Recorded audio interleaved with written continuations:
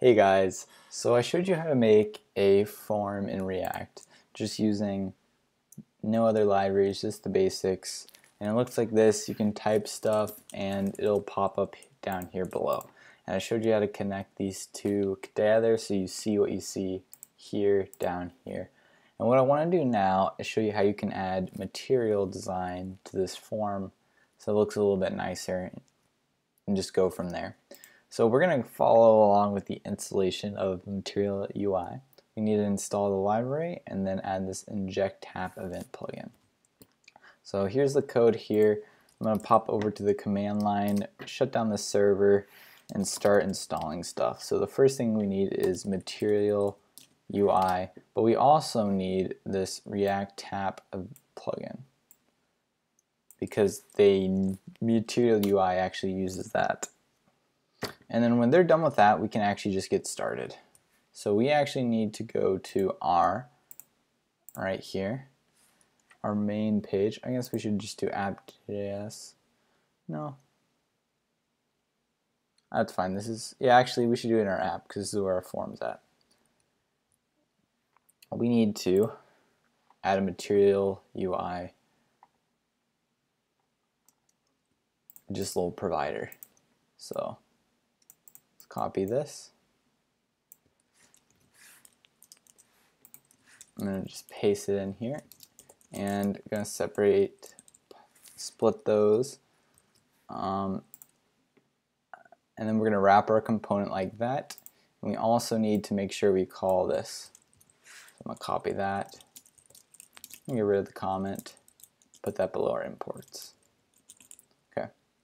So like it said, we need to wrap our whole thing in this Mu theme provider, and then our app can actually use the nice Material UI components that they have.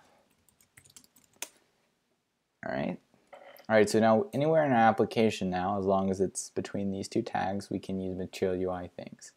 So now in our form, we can use Material UI.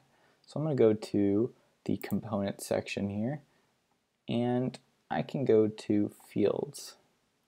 Text field in particular is what we want. And the real reason I want to start doing Material UI is I want to show you guys how to handle errors. So they have these nice error fields, which we'll be using later.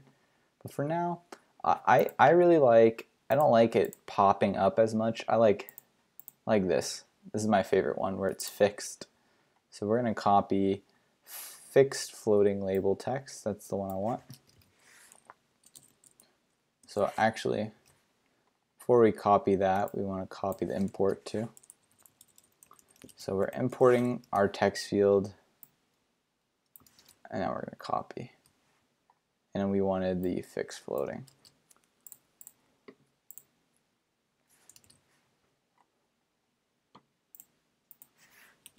So paste that guy in. Gonna get rid of that. Okay, so I'm going to copy the name here. Hint text. I'm going to put first name, and we'll just put first name for both of those. And we can get rid of that same thing. And then value and on change we'll grab. Now I believe text field, we can actually, at the bottom of this page it'll tell us what the props are. I believe there's an on change. Yeah. And cool. It has the event and the new value. I believe the event should also have the value as well. If not, we can change it if there's a problem. But now we can just copy this all the way down. So now I'm going to have a last name here, and then we can get rid of that last name, hint text. And I actually want to, real quick, get rid of this.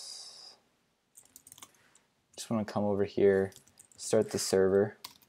So npm start, and make sure we actually see the material design, make sure we have no errors before we go and change everything. So this looks like it's taking a second for the server to load up. When that's done, we should see our field, and we do. So I can start typing Bob and cool. Notice how it integrates quite nicely. So I'm going to go ahead and add that to username, email, and all the rest of them. That way we can have the whole form looking nice. So the username, and you guys can change the hint text and whatnot if you want to give it a different description. There we go. Username, and we can get rid of that. Same thing with email. And by the way, you can use you can set the type of that type to email if you want to. I'm not going to, but it actually provides a little bit more restriction on what the user can type. Alright, so you email here, and then last but not least our password.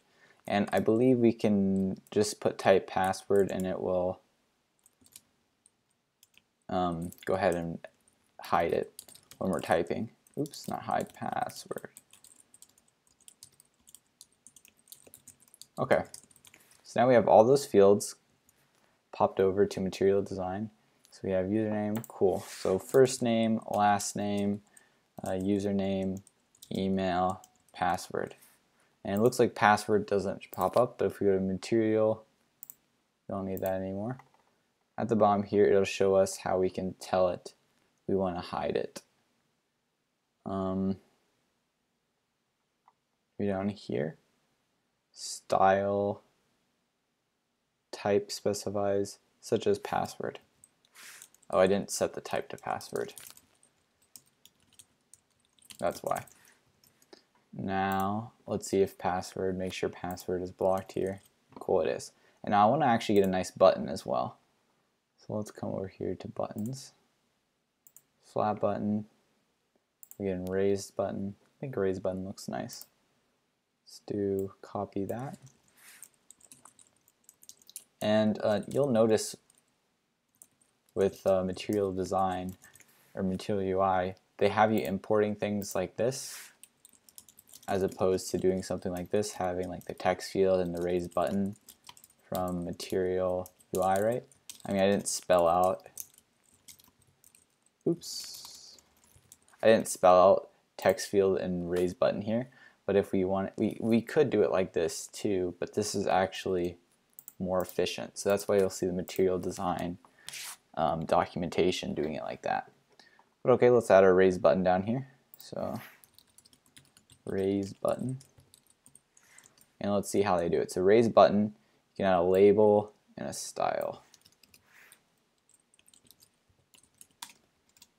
Label is primary.